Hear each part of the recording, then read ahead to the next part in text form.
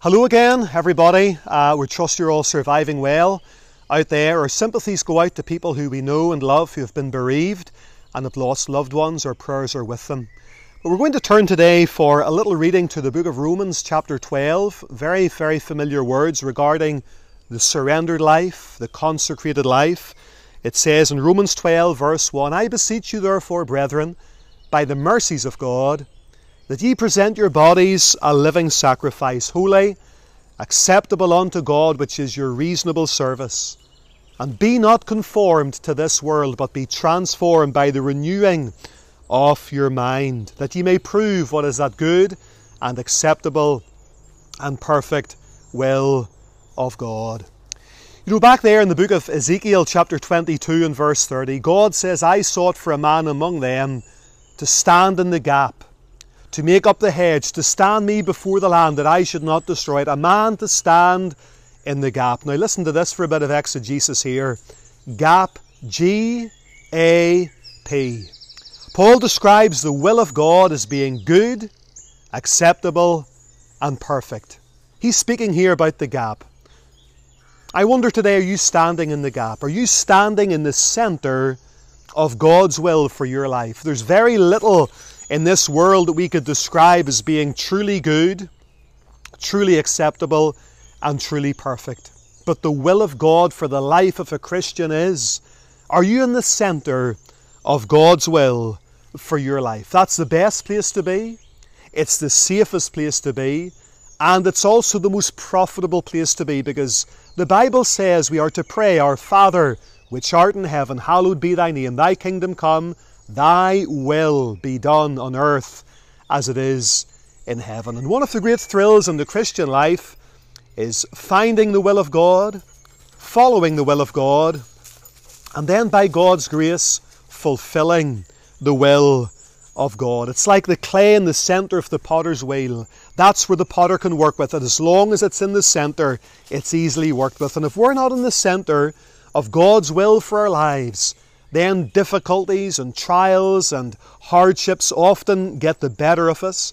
But if we know that we're in the place that God wants us to be, and we know that we're in the very hollow of His hand, and the hand of the Lord is upon us, and we're seeking to be in the center of His will, and the good, acceptable, and perfect will of God, then we know that all things will work together for good.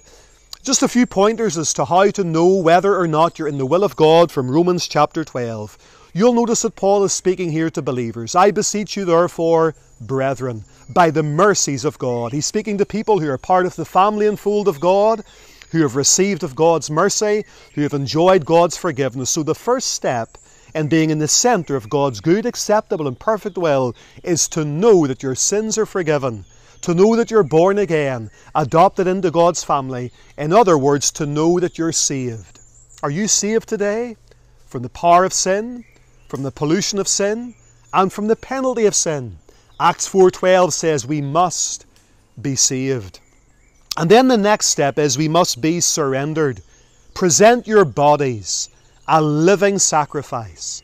Surrendered. The surrendered life. I believe in the Lordship of Christ. Hudson Taylor said, if He's not Lord of all, then He's not Lord at all. Is your life surrendered to Him? Have you put your body on God's altar? Have you yielded all that you are and all that you have to Him? Saved, surrendered, and then sanctified. Because the little text uses the word holy. Present your bodies a living sacrifice, holy, H-O-L-Y, which just means set apart, sanctified, meet for the Master's use. The Lord chooses people who are separated unto Him. He chooses people who are sanctified. The Lord wants to set His people apart, to be a peculiar people, a different people from the people of this world. Are you saved today? Are you surrendered? Are you seeking to pursue holiness and follow after holiness and grow in grace? And then something else, separated. Be not conformed to this world, but be transformed by the renewing of your mind. The Bible clearly teaches that the child of God is to be separated and distinct from this world. Come out from among them and be ye separate, saith the Lord. Touch not the unclean thing, and I will receive you. Don't let the world squeeze you into its mould.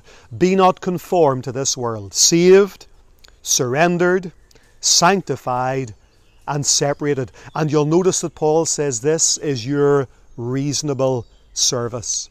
Paul has been expounding the great work of redemption and justification in the book of Romans, bringing us again and again to the cross and to the Saviour's feet. And if Jesus Christ, C.T. Studd said, be God and died for me, no sacrifice can be too great for me to make for him. And nothing God could ever ask us to do in light of the cross is unreasonable. Are you standing in the gap? Are you in the centre of God's will for your life?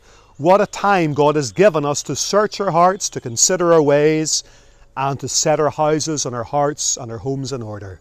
May the Lord lead us into the centre of his will, and may someday we all stand at the judgment seat of Christ, knowing that we have sought to fulfill the will of God for our lives. God bless you all.